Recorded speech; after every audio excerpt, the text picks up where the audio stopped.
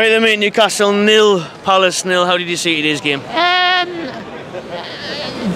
Terrible. I mean, first half, Isaac should have scored. I mean, since the Liverpool game, I've been thinking about him for quite a long time. This is the first time I've seen him play. I mean, fantastic. I mean, I don't know how he didn't score in the first half. It's unlucky. He tried to be clever and lob the keeper, didn't he? But he should have maybe just put it to the side of him. I mean, VAR, we can't talk about that, can we? We can. I mean, we should, because VAR, again, 2 games in a row, a lot of Newcastle fans are saying that we've been hard done by VAR and referees. I mean, referee, I mean, you know, I know they've got a job, but that's just terrible. I mean, I didn't see anything in it.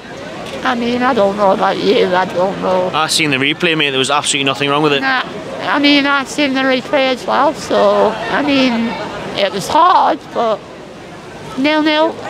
Let's see what the next game brings. Eddie Howe mentioned that there seems to be a bit of a Newcastle versus the world mentality. Yeah. Did you feel that as well with these refereeing decisions? I think so. I mean, the players today were fantastic, but you know, 0-0. Let's see where we're going for the next game. At least we're still unbeaten at home. Yeah, I mean, that's quite good for Newcastle. I mean, that's not too bad. I mean, look, Eddie Howe, since he's came in, it's been fantastic. Fantastic appointment. Amanda Staveley as well. That's been going on for quite a long time, so I'm happy. The transfer window is closed now. How well do you think Newcastle can do this season? I mean,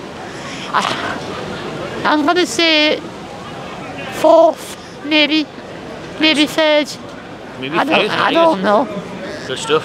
Anything else you want to say? No, that's it. Brilliant. Cheers, mate. Thank you. Cheers, mate.